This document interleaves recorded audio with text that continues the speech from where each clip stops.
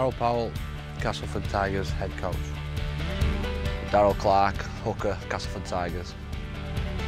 He's got the potential to be the best hooker in the world, I think. It's been awesome for us since he came in. He's got the whole town buzzing. I think everybody recognises he's one of the best players in the competition, not just at the Tigers. I think he's improved again this year. His athletic ability is outstanding. His speed off the mark, incredible, and obviously his eye for an opening. It's been pretty good for me, individually. He's encouraged me a lot to up my game up a little more. But through the gap goes Clark! Daryl Clark! He could go all the way! What a try! What a fabulous try from Daryl Clark!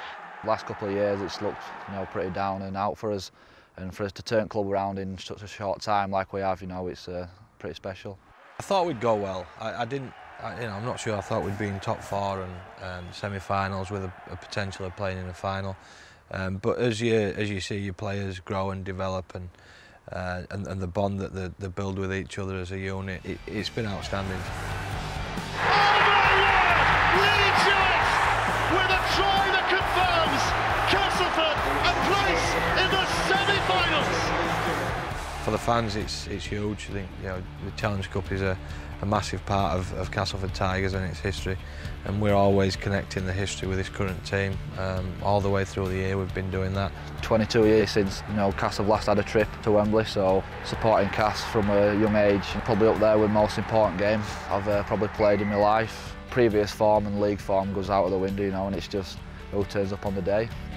For us, it's about putting a new layer of history down and marking ourselves as a team that can be revered along with the other outstanding teams that have done special things at Castleford. It's the huge roar from the Castleford contingent.